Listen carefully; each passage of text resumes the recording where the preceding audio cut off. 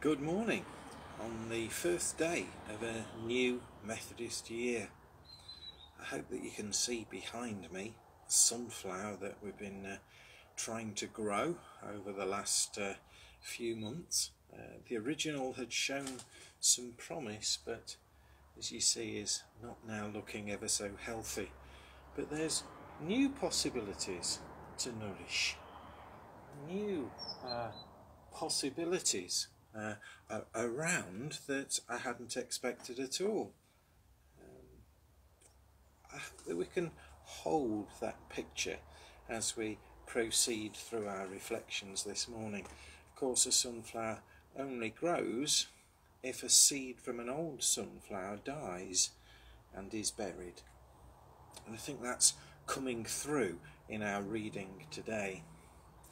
Yesterday we started our readings from the first letter of Peter to the early Christians who'd been scattered by persecution across what we now call the country of Turkey. And this is how it started. Praise to the God and Father of our Lord Jesus Christ. In his great mercy he has given us new birth into a living hope through the resurrection of Jesus Christ from the dead. New birth. New start, a very appropriate reading for the start of a new Methodist year and the start of a new academic year. For some of you, the start of public worship again in your chapels. For all of us, the start of weekly circuit Zoom worship being pioneered this Sunday at 6 o'clock. A new academic year, of course, means new teacher-student or teacher-pupil relationships, which comes with all kinds of trepidation, but just needs working through. Join me today in praying for those new starts. A new Methodist year means that some ministers are starting in a new circuit, which comes with all kinds of trepidation, but just needs working through.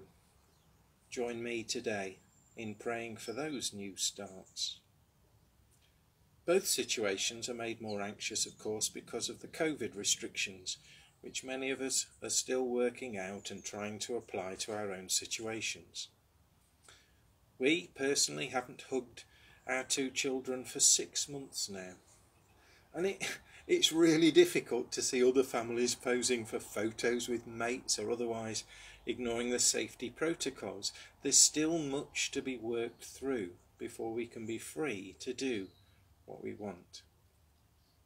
The first day of a new Methodist year reminds me of Monday the 1st of September 1986, when I started in circuit ministry.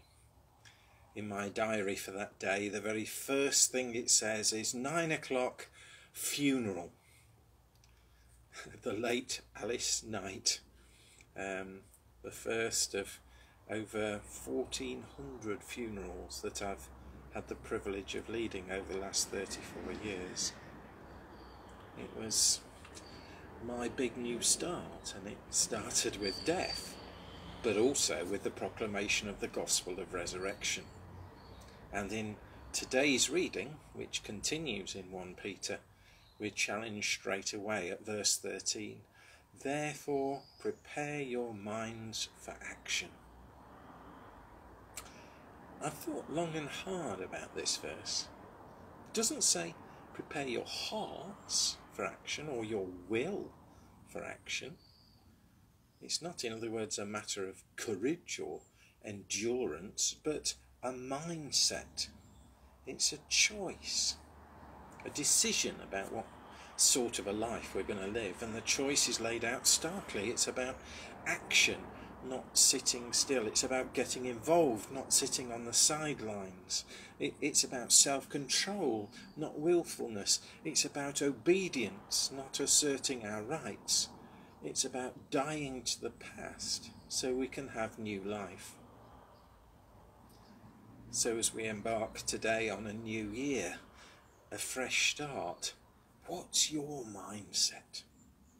Are you just hankering after the old stuff that's now gone, or are you really, honestly wanting to embrace new possibilities?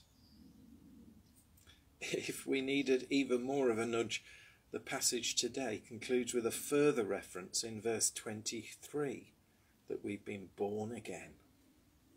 A new year, a new start. Let's make it new and proclaim the gospel of resurrection, not mere resuscitation. Let's do it together. God bless.